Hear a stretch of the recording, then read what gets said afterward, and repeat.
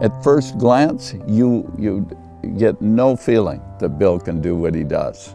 I mean, he might be a guy that you see at the end of the bar every day when you first see him, but that's not Bill.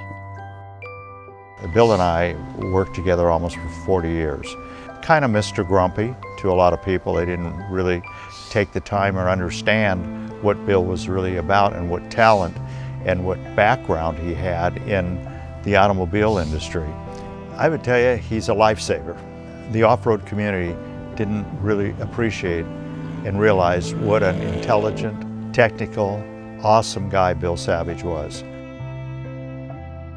He was very good at understanding what the ultimate objective was for the series and how to maintain a balance in what competitors could afford, which classes they could afford, whether you had a Class 9 car, 10 car, 1 to 1600, 1 1600 or 2 1600, and different carburetors and different, all this stuff of how to balance what you were competing against so that it was a race instead of just something that was owned by one particular group or one particular driver.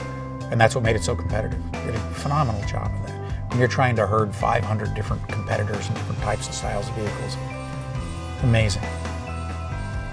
He could have been the Michael Jackson of pop music if he wanted to. He was more than capable of running a business, but he was always looking to do the next thing. After the Pro Trucks, and he manufactured all these Pro Trucks, he wasn't halfway through that. He started talking to me about building these tour cars, and he got all excited about that. We made a car that was more reliable than practically anything ever built, and they're still out there.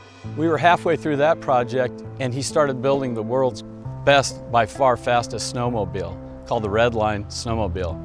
That thing so took the industry by surprise that when they showed them up in Montana, every manufacturer there halfway through the show was on their way back because they knew that they had to put together a completely different vehicle or they were out of the industry. It just took them by shock. He's unappreciated. I mean, nobody wants to be that guy that says you're disqualified, or you don't get to go race today, or your car is not legal. And that's a hard position to take. He has the thankless job that everybody should actually walk up and thank him for keeping him safe, not dying in a wreck, and hopefully not burning up in a fire. But Bill Savage has really lended his life and his career to making race cars safer for all of us. His first goal was safety. And I know a lot of people could not get it through their heads why we needed the thickness we did on a roll cage, or why we need gussets, or why we need this. We're always complaining about, well, it's just costing more money. Well, the more money was saving lives. Sitting, writing through rules or discussing rules, and a lot of us will come up, hey, we ought to do this, we ought to do that. And when you sit with Bill, he can sit there and pragmatically look and say, well, here's the dark side of that, and why we shouldn't go down that path, and be your conscience. And he won't yell at you. He'll just he'll walk you through the process, and that's where Bill's very unique that way. You can sit down with virtually anybody and walk him through that process. Now, it's their choice to listen to him or not. Unfortunately, a lot of people don't want to listen and learn from him. Some classes would have 3 competitors, some classes would have 53 competitors. Bill did a really good job of getting the rules written in a simplified form where they could be enforceable, and then he would apply common sense, which is an oxymoron in itself.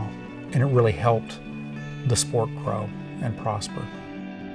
And Bill was right at the forefront, as far as I'm concerned, at the forefront of a lot of technologies that were evolving very rapidly at that time. Steering systems, power steering, wheel travel was increasing like crazy. And Bill was very, very useful to me to get me up to speed on where everything technically was going. And he's always been like that. Fantastic guy. Off-road doesn't know how much they can thank him for what he's done. For Bill to describe him to somebody who doesn't know him, I would just say, walk in with an open mind, because you'll be surprised. Bill, you and I have been friends for a long time, and I love you as a brother, and you treated me the same way. And I want to thank you for making our sport as safe as possible under conditions that were impossible.